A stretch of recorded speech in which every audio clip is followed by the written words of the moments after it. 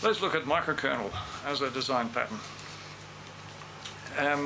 The context is you've got several applications use similar programming interfaces that build on the same core functionality that may be deployed on several different platforms. That's the essential characteristic of this microkernel, is that you may be deploying this application or whatever it is on several different platforms. Right?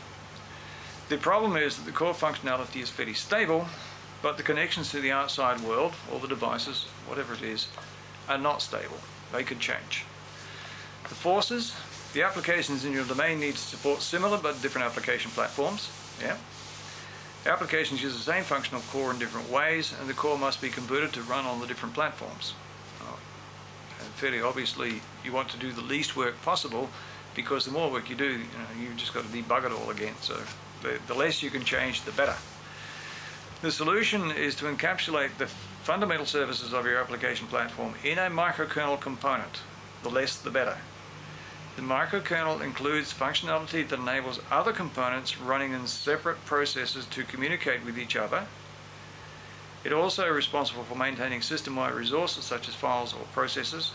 In addition, it provides interfaces that enable other components to access its functionality. It becomes the controller of things, and I think it's the sequencer of it all.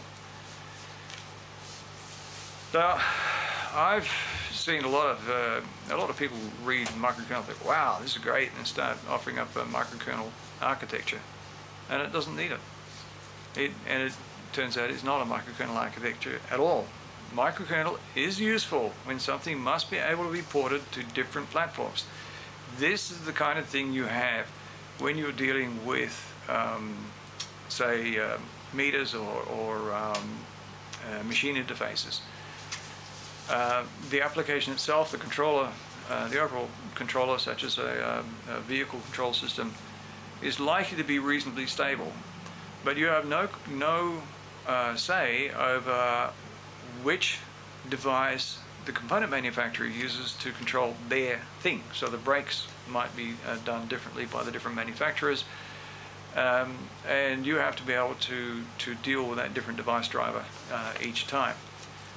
Now, one of the ways of doing that is to have this microkernel, where the whole point about the microkernel is that it is the microkernel that interfaces to the actual device controller, because it has control.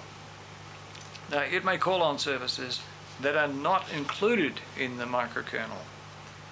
The microkernel handles the scheduling and threading and all that sort of stuff. All right. Now, portability is not required. If you don't need to port your particular application to different platforms, then you're probably better off using a layer pattern. I did come across a fairly fabulous diagram that illustrated really what the problem of a microkernel is, or what solution it offered, and it's sitting there. You have a monolithic kernel based on the operating system. Now, operating systems, some parts of them run in kernel mode. It's a very privileged mode. It's also a very dangerous mode. A microkernel reduces the size of that kernel by reducing what's included in it, but it will call on other things to provide the overall services. The point being, you've got this small little microkernel that is the bit that must be implemented on the CPU chip provided. Right? And the smaller that is, the better. So this is where the microkernel originated. I think the first one I think was in Unix, because the Unix operating system had to be ported to a number of different platforms. It was fairly famously implemented also on Microsoft Windows NT, when NT existed and it was different from Windows. But it's mostly an operating system architecture, and it really is very much for when the system has to be implemented on different hardware platforms.